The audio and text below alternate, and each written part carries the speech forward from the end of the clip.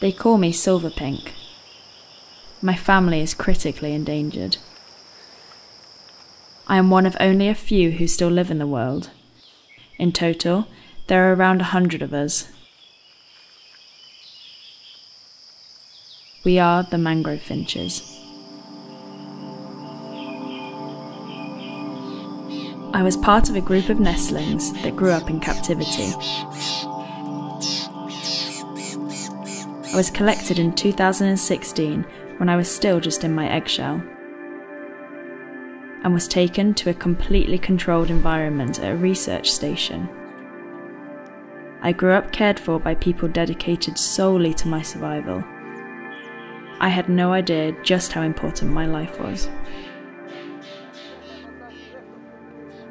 3 months later, I returned to this mangrove forest, to my home. Our grandparents say that many years ago we lived in several mangrove forests on Isabela and Fernandina Islands. But due to the impact of invasive species, we now only live in a 30-hectare patch of mangroves on Isabela.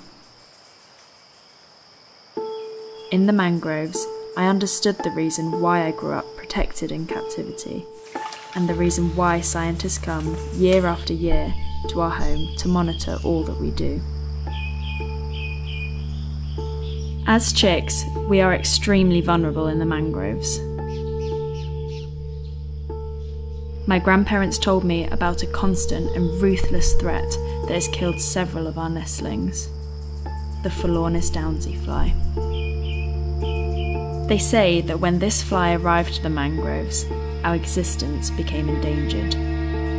The larvae of downsy parasitize our chicks while they still remain in the nest. They also told me about the introduced rats that prey on our nests.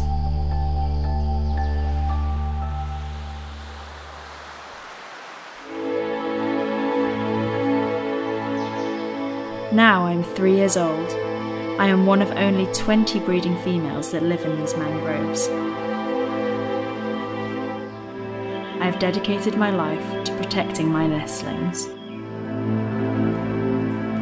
This year I met Purple Brown.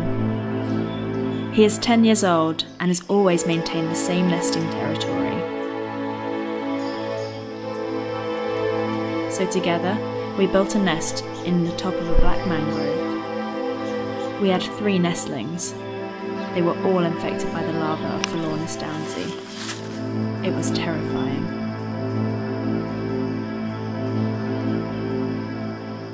The same researchers who raised me took out all the larvae that infected them.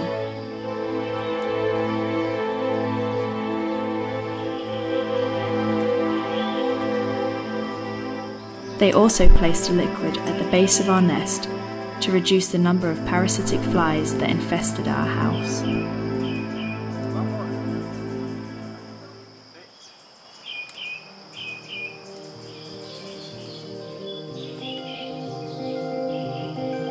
Now, our 3 fledglings have just fled the nest.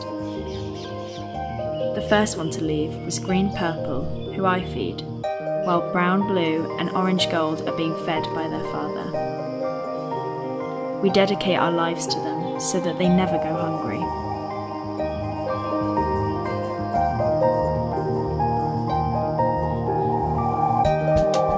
Soon they will be able to fly through the mangroves and have offspring of their own. But fear still invades us. We know that we are not capable of dealing with these threats by ourselves. We need help.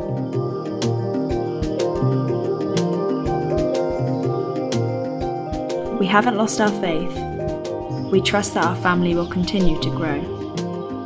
After all, the greatest gift a mother can get is to see her children and grandchildren fly peacefully through our mangroves.